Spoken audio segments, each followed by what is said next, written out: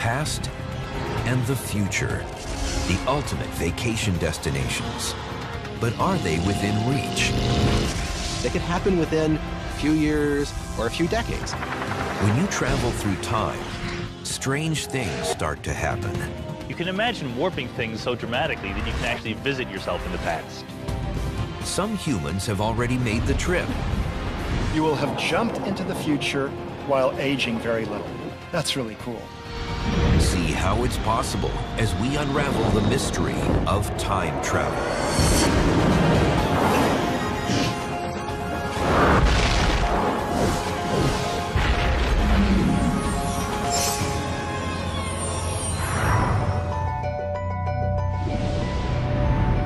Of all the riddles of the universe, time travel may be the most perplexing. Time itself has a lot of fascination for us, and so we end up thinking of ways of cheating time and things like that, going back in time, changing things. Time travel could involve going back in time or speeding into the future. But for the moment, every one of us is frozen in the present.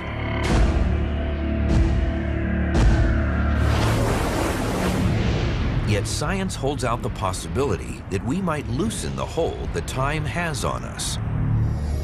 Einstein's theory of relativity, in which time plays a central role, makes time travel an open question.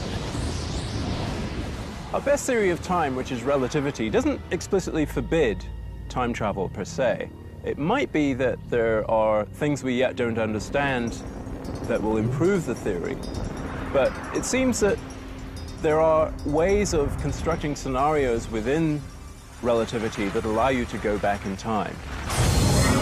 Traveling into the past seems improbable because time only goes one way, forward. Physicists call this the arrow of time. The arrow of time is just the fact that you can always orient yourself moving from the past to the future. You remember the past, you don't remember the future. You can cause things to happen in the future, but you can't cause things to happen in the past. If you took a movie of things going on in your everyday life, like mixing cream into your coffee, and then you played that movie backwards, it would be perfectly obvious. Cream mixes into coffee, it doesn't unmix. That's the arrow of time. The arrow makes time a one-way street of irreversible events, something we know intuitively from our everyday experience. On a pool table, you can break, but don't expect the balls to realign on their own. You can scramble an egg, but you can't unscramble it. The reason why time has an arrow is a fundamental law of physics that says all things in the universe move from orderly states to disorderly states. As the universe gets older, as we move from the past to the future, all of the differences between the past and the future can be summed up by saying that the universe is winding down. The universe is going from being orderly, very neatly arranged, to disorderly and messy. So if you had a plate that was a nice plate that was put together and orderly, it breaks, it becomes more disorderly, that's very natural. And if you try to restore order by gluing the plate back together, your actions release enough energy into the surrounding environment to create more disorder in the universe as a whole.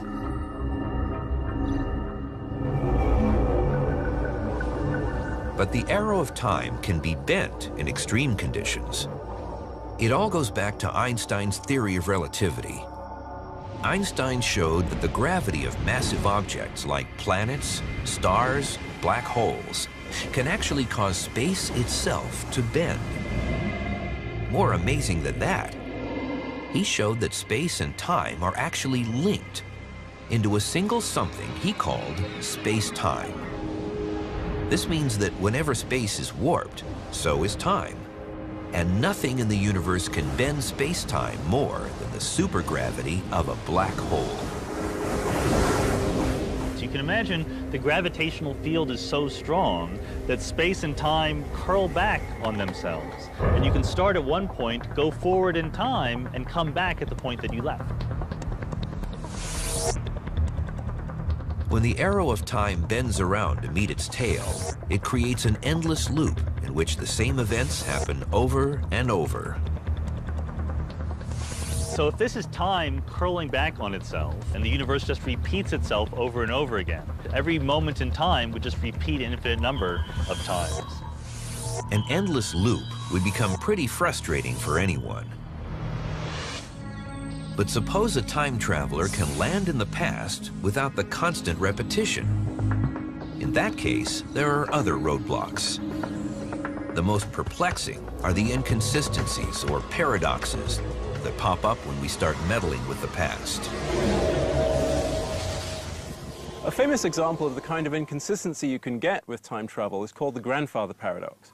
And this is where someone goes back to the time of, for example, their grandfather.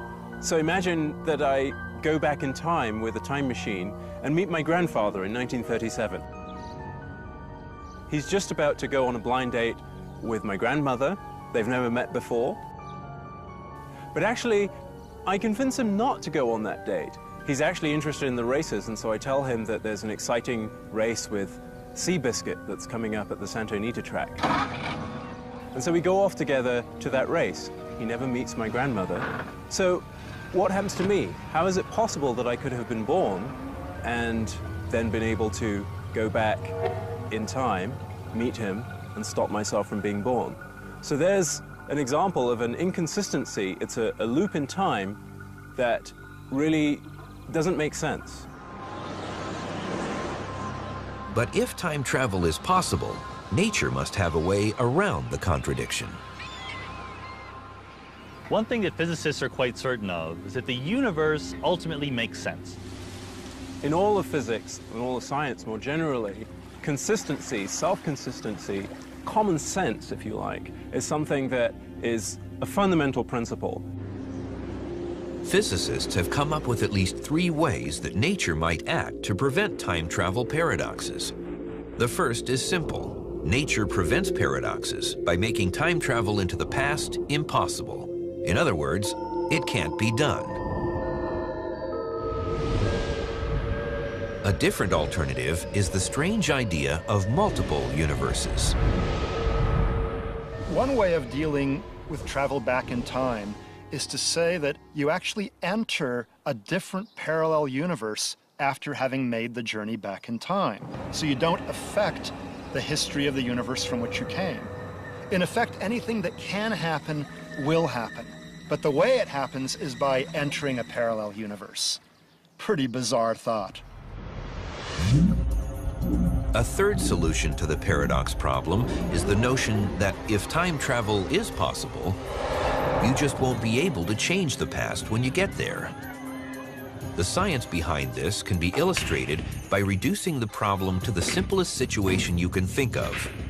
For example, balls on a pool table.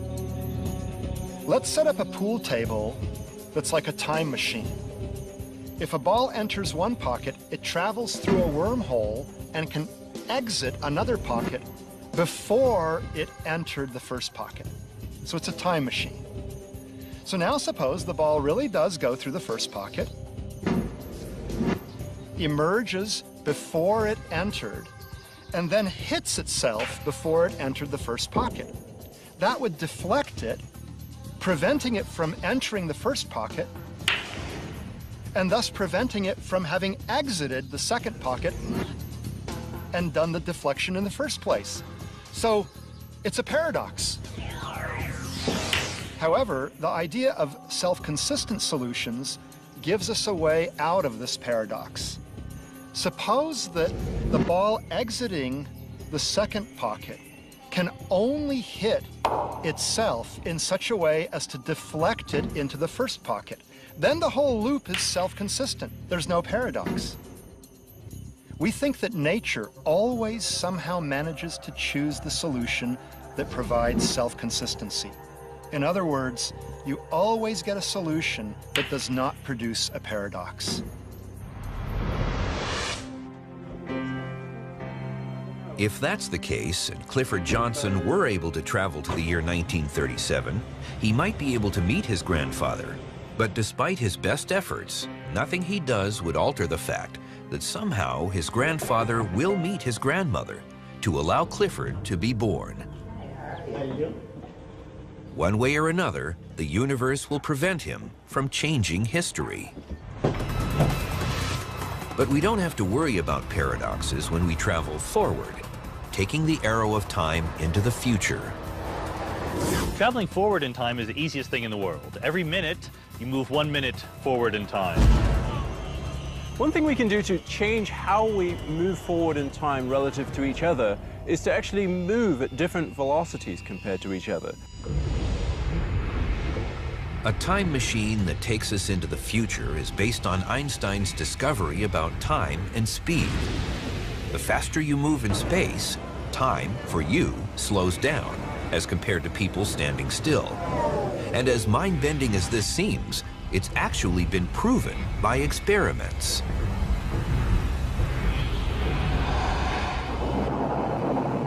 Clocks have been placed on rapidly moving airplanes and rocket ships, and they've moved over some distance at a very rapid speed. And when the atomic clocks were measured after the end of the journey, they had progressed forward in time a little bit less than similar clocks which had remained at rest on Earth. The effect is called time dilation, and we can use it to travel into the future. In fact, it's already been done. Russian cosmonaut Sergei Krikalev has logged more than 803 days in orbit, traveling 17,000 miles an hour, making him the world's record holder in time travel. Though you'd hardly know it to look at him. What's actually happened is that he's about a 50th of a second slower in the amount of time that has passed for him compared to everyone else who stayed on Earth. But dilation really begins to pay off as a time machine when you pump your speed to just under the speed of light. The idea is to let clocks on Earth move at their normal speed, while you're off in space and your clock is moving more slowly. When you get back, you're in the future. Suppose, for example, you wanted to go 500 years into the future. To move 500 years into the future, you'd have to move at 99.99% of the speed of light for 7 years. When you get back, you'll have aged only 7 years. But everything on Earth will have aged 500. But one of the biggest problems with building a time machine for travel into the future is finding enough fuel to boost a spaceship to speeds that high. There's no law of physics that says you can't go close to the speed of light, but your rocket ship becomes heavier and heavier as you go closer and closer to light speed. So you require more and more fuel to accelerate you smaller and smaller amounts. And you need more than an infinite amount of energy to actually break the light speed barrier. But high speed isn't the only way to zip into the future. Einstein's theory of relativity says high gravity also slows down your clock. The kind of gravity you might find near a black hole. Let's say you're in a spaceship and you go and you park yourself just outside a black hole for a while. Once you return to Earth, you will notice that many, many years may have passed on Earth, but only a few weeks or months will have passed in your own frame of reference. You will have jumped into the future while aging very little. That's really cool. But spending years at high speed or near a black hole is a slow kind of time travel. For more impatient voyagers, there may be an instantaneous version by way of a shortcut through space called a wormhole that could also become a corridor through time.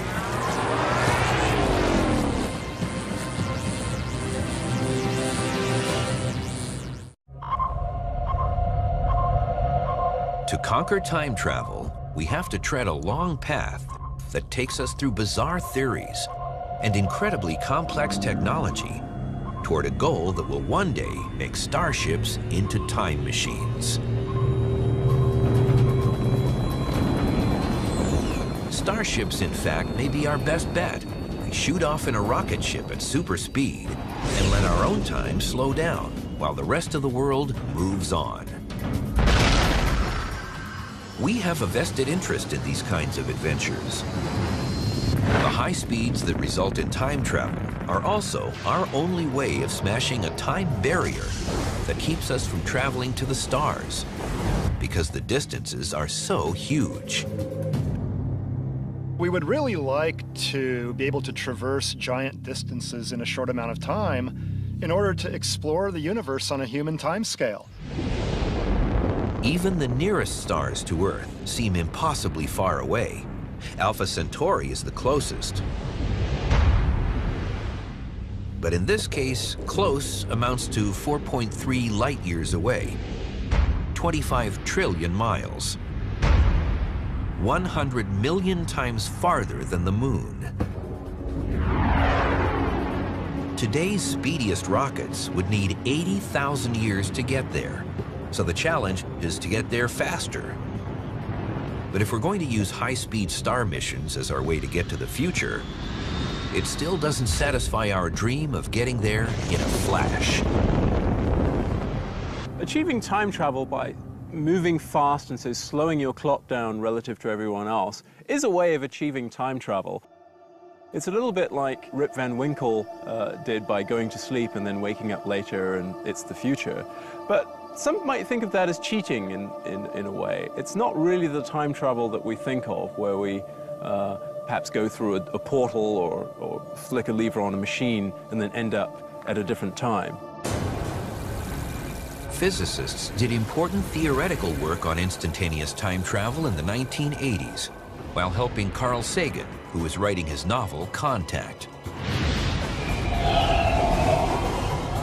The book imagined space travel faster than light through a corridor in space called a wormhole. A wormhole is a kind of shortcut between two different parts of space, which can be very far away, or they can actually be close to each other. But the key idea is that you can traverse the wormhole by simply going in through the entrance, one side of it, and coming out the other side. In Contact and many other science fiction scenarios, wormholes are used as tunnels to travel huge distances across the universe to other stars. But a wormhole with openings close together is a much better starting point for a time machine. Suppose I have a wormhole right next to me. If I put my arm into it like this, it would emerge over there. A wormhole is a great ingredient for constructing a time machine. A wormhole time machine would use the same Rip Van Winkle trick as the very fast spaceship. Super speed makes your clock slow down, while everyone else keeps on going. It works because both ends of the wormhole always have the same date and time, no matter what happens to them. You can take one end of the wormhole and put it on a rocket ship or something and send it off at very high speed and then back. So what happens is that when it returns, it's in the future. A traveling wormhole opening from the year 2010 might end up returning to Earth in the year 2510. Because its clock was so slow, it aged very little, while the rest of the world aged 500 years. So now if I walk into the end of the wormhole that's in the past, the end that didn't go on the rocket ship, I can come out the other end and I'd be in the future. Although each step of this scenario might be really hard to achieve with any technology we can imagine, it's all internally consistent in the laws of gravity and space and time that we understand so far. So that wormhole time machine is, we would say, a consistent solution of the equations of space and time. The wormhole time machine would work in reverse, too, making time travel theoretically possible from the future back into the past, where you started.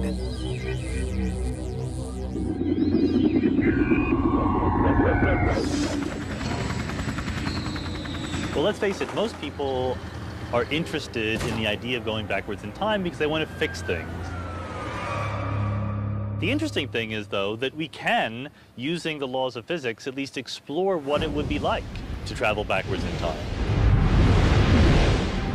And although we're preoccupied with time machines, it may be that time travel is possible through wormholes that are natural in origin. Another possibility, if we can't make time machines, is that maybe nature has already made them, and we just have to discover them. What could have happened is that in the very early universe, the nature of space and time was already twisted up in such a way that some of that got frozen in, leaving time loops that we might be able to use as time machines sometime in the future. So it's an interesting possibility that we don't actually have to create these things. But what if we are left to our own resources? Can we build a time machine at all? If theory says a wormhole is the way to go, then what does it take to make one? Wormholes are speculative ideas. We can write down the equations that describe them. We don't expect to bump into one in astronomy or anything like that, but we could be surprised. Where we do expect wormholes to exist is at the sub-microscopic level, where space and time are fluctuating wildly. So what people imagine is somehow capturing a microscopic wormhole and growing it to a larger size. We don't know if that's possible. We have no idea how to do that, but that's probably what it would take if you wanted a big-sized wormhole.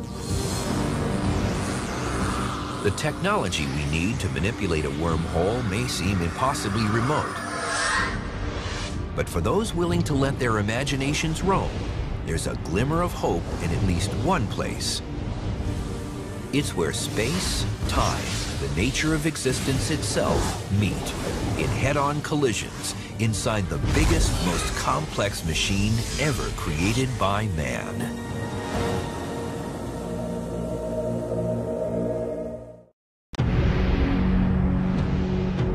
Where does the universe hide the secrets that might tell us how to travel in time? Our exploration has taken us through the world of wormholes and their possibilities as time machines. And now we're in search of the technology that might make space travel and time travel two sides of the same coin. If there's nothing on Earth that comes close to being a time machine now, there is something that might one day lead us to new laws of physics that help us determine if it's at least possible. It explores the universe not in the realm of the cosmic web and its galaxies, but in the domain of quantum physics, involving particles at sizes more than 1,000,000 times smaller than the smallest atom. It's the newest tool at the frontier of physics called the Large Hadron Collider. The Large Hadron Collider is the largest, most complicated machine ever created by humankind. And its role is to help us study the frontier of particle physics. What it actually does is it accelerates protons in two directions around the ring, one way round and the other way round, to nearly the speed of light, and then collides them. The collider went operational in November 2009. And as scientists ramped up the power, the energy in its collisions was increased almost tenfold by March 2010. And it will double that sometime after 2013. Today's theories of space, time, gravity, and quantum physics are still incomplete. And tools like the Large Hadron Collider will help fill in the ever-puzzling blanks. This is where we expect that if there's some missing physics that we need to understand space-time in a way that will tell us whether time travel is possible or restricted in various ways, this is where we expect the new results to come from. The goal is to figure out how rules governing the tiniest particles in existence also apply to the biggest things, like stars, galaxies, and the expanding universe itself. Without understanding this, building a time machine might be harder than trying to build a radio without knowing about the existence of electricity. There are many physicists in the world who believe that this understanding is in fact right around the corner, that it could happen within a few years or a few decades. On the other hand, it could be that this problem is in fact much harder than we think, and that human civilization will simply not live long enough to figure out how it works. The Large Hadron Collider might also reveal extra dimensions that could play a role in time travel. We live in 3 dimensions of space. If we lived in only 2 dimensions, our universe would be a flat sheet. A sphere would look like a circle to us. The 3rd dimension would be there, but just hidden from our view. If dimensions other than our familiar 3 are really there, they too are hidden. If we were to find experimental evidence for the existence of other dimensions, and if we were to be able to explore the meaning of these other dimensions and see how they come about, it could be that far, far in the future, this new physics would be utilized to come up with some new form of travel that allows us to at least get close to the speed of light barrier, if not surpass it. Getting close to light speed may be the most promising way to travel in time by slowing down our clocks. In this respect, the Large Hadron Collider is leading the way, even if its first step is an extremely small one. The Large Hadron Collider is 17 miles around, and it accelerates protons to nearly the speed of light. If you wanted to do that, but with human beings, a rough calculation shows you'd have to scale it up to 1,000 light years around in order to do the same thing. This is like saying that the spacecraft powerful enough to carry us to the stars at that speed would be bigger than the distance we need to travel. Big enough, in fact, to enclose the nearest 100,000 stars.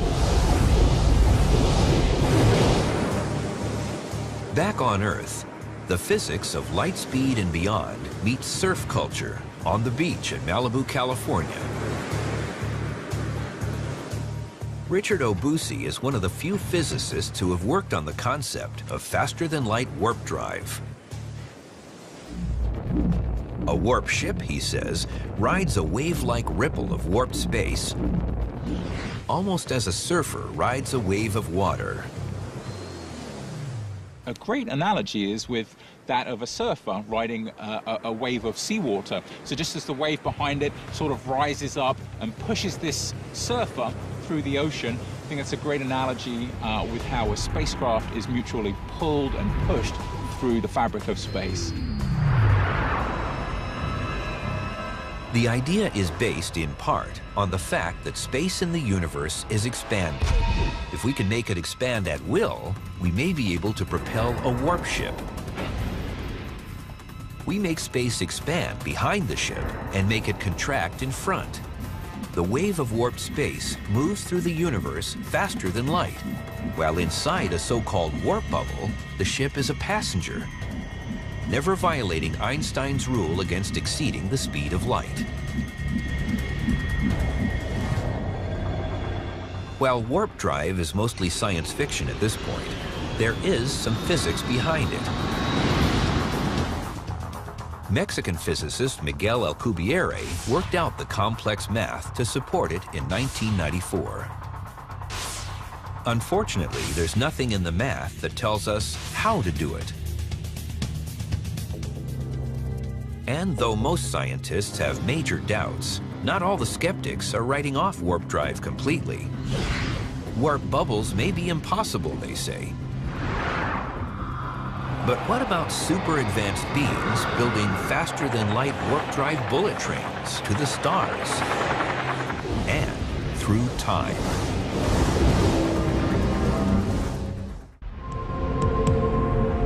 In searching for the secrets of time travel, we inevitably meet the idea of warp drive or other strategies for traveling faster than light. It's the most sought-after solution to the dream of star travel, and potentially turning any spaceship into a time machine. The most optimistic views of the future paint a picture of spaceships riding warp bubbles as easily as expert surfers catch waves off the beaches of Earth. But even optimistic physicists must face some harsh realities. If surfing is an analogy for how a warp ship might work, then watching a beginning surfer drives home a better point. Achieving warp drive is very difficult.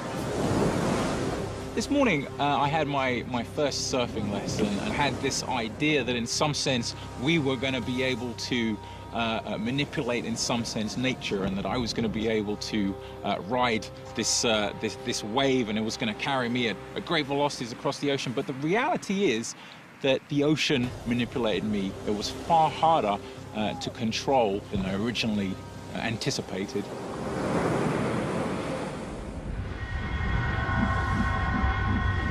And control is a real problem, because science says a warp ship just can't make its own warp field. One of the often cited problems with the warp drive model is the ship would be what we call causally disconnected from the bubble. That is, it could never find a way to communicate with the bubble, and so could never turn the bubble off once it had started. But what would happen if the Starship did not have to worry about turning its bubble on and off? What you might imagine for a sufficiently advanced civilization and given sufficient new laws of physics would be some kind of warp drive escalator or corridor. And then when you would drop a ship into the prearranged warp tube, if you will, it might be able to ride some wave along to the end. It would be like a bullet train to the stars. Its passenger cars might travel faster than light. But whoever invents it would need thousands of years at sublight speeds to build it and use more energy than we can imagine. We would probably need to harness at least the energy output of an entire star, if not a lot more than that. So these are things we can talk about hypothetically, but no one has an engineering program to make it happen. When astronomers recently discovered that the expansion of the universe is accelerating, they reasoned it was driven by a mysterious dark energy that is part of space everywhere. A few people have suggested that dark energy can be harnessed as a power source for exotic devices like starships or time machines. We don't really know what the dark energy is, so it's not clear that we will never be able to harness it. However, the leading models suggest that it's either a property of space itself that can't be changed, or some sort of an energy field which is of such low density, there's so little of it per unit volume, that harnessing interesting amounts of it will essentially be impossible. The bottom line when it comes to warp drives, wormholes, or time machines leads many scientists to reject them out of hand. Can we be sure that they're right? Though we think we know a lot about the universe right now, and we do, there have been many times in the history of physics when we've been burned by having too much of a self-assured sense of knowing it all. There really are laws of physics that we can't violate. But there's also technology. You say, well, this is just too hard, we'll never be able to do it. And there, when scientists say things like that, they're almost always wrong. It's much safer for us to say, here are what the laws of physics allow us to imagine doing. Hopefully someday in the future, we'll build the technology that makes it happen. And as we've seen, that future may confront us very soon, as astronomers search for planets around stars outside the solar system. The closest star system to Earth has a binary pair of stars. Is that a good place to search for planets? That's just what Nicole of Oklahoma City, Oklahoma, wanted to ask the universe when she wrote, "Can planets exist in a binary star system?" Nicole, that's a really cool question. It turns out that a planet in a binary system can orbit either one of the two stars very closely, or it can orbit both of them from very far away, but it can't orbit among them. It can't do a figure eight among them, for example. That trajectory is unstable, and the planet would quickly get ejected. We may be on the verge of discovering an Earth-sized planet around one of the 2 stars in the Alpha Centauri system, the Sun's nearest neighbor. It would be a more compelling reason than ever before to explore the exotic science of high-speed space voyages and the time travel that goes with them.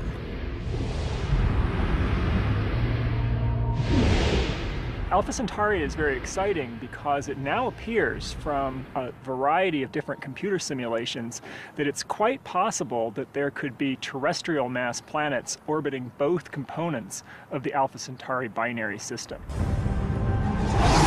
Alpha Centauri A and B are so distant they look like a single star from Earth. But they're actually a binary pair. A third member of the system is Proxima Centauri, a red dwarf loosely bound to the main pair. If you're sitting on a planet in the Alpha Centauri A system or the Alpha Centauri B system, Proxima Centauri wouldn't even be visible in your night sky. It's that dim. Alpha Centauri A and B orbit around each other. At their closest point, they're about 20% farther than the distance from the Sun to Saturn. At their farthest, they're 20% more distant than the Sun is from Neptune. Each has a habitable zone similar to the Sun, where life-bearing planets could exist. And that, after all, is a holy grail in astronomy. Well, a trip to the nearest stars, for example, Alpha Centauri, that we can do within our lifetimes would be immensely exciting. One of the great goals of science is to find life elsewhere in the universe. What better place to start, other than our solar system, than the nearest star?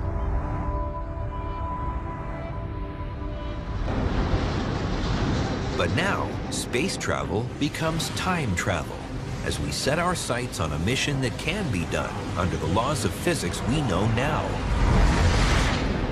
A mission that can cross more than 4 light-years of space in just 45 days.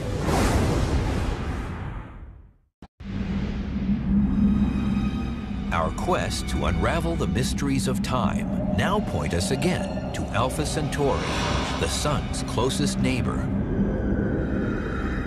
It is the most likely first destination for a starship from Earth. A starship whose mission cannot avoid a component of time travel.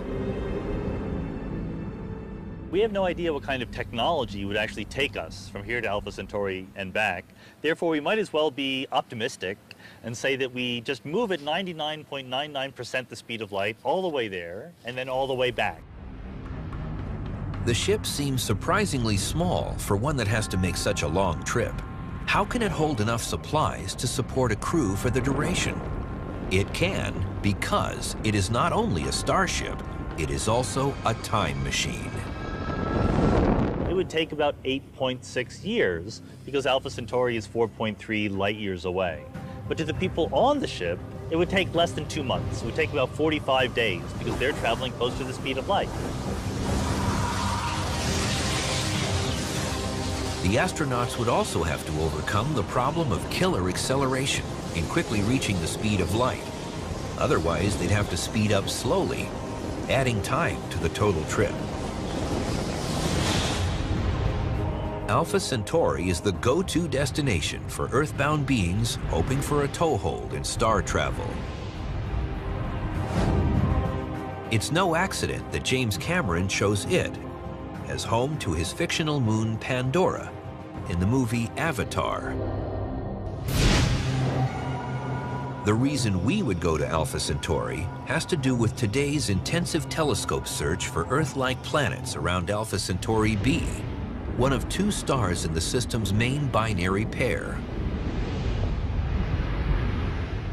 Alpha Centauri B, it turns out, is by far the best star in the entire sky for searching for low-mass Earth-like planets. But to carry out that kind of search requires a very dedicated effort. It's not something that you can accomplish in a few nights at a telescope.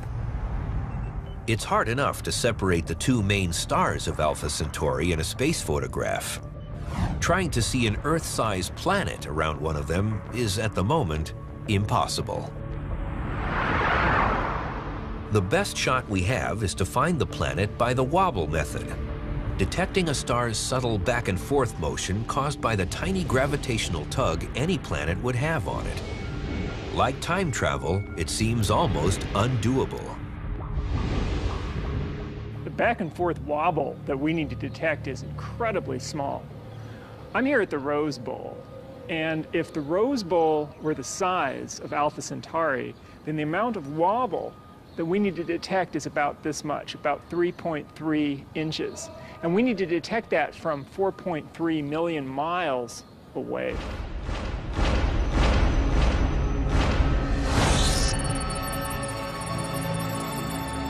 Alpha Centauri b is slightly smaller than A, and the planet hunt is concentrated there, mostly because a smaller star will show more wobble and detection will be that much easier. In 3 to 5 years, we should have an answer.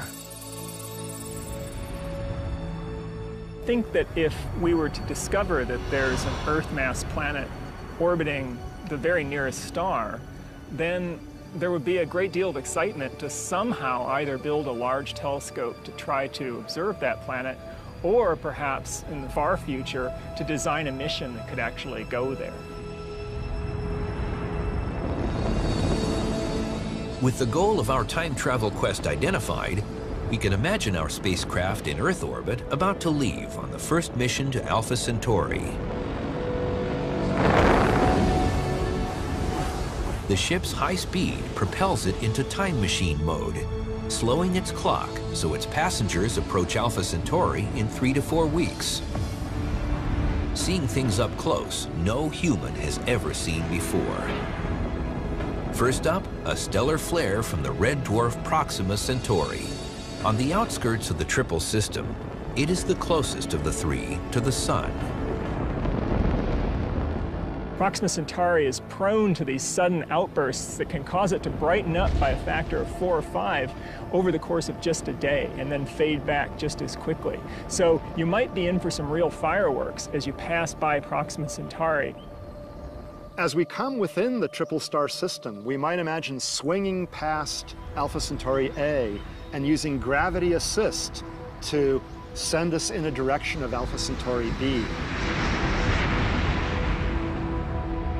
The sister Earth of the ship's destination is the ultimate goal, and the travelers will be anxious to explore it and search for life.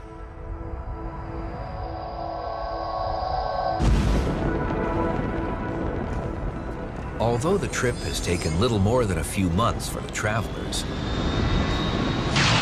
the high speed will slow down their clocks so much that when they return, nearly a decade will have passed on Earth. The realization of star travel at high speed is a dream for the far future. On an Earth where technology is so advanced and changing so fast, the difference of 8 or 10 years could be dramatic. This kind of time travel may become routine to a new generation of star travelers.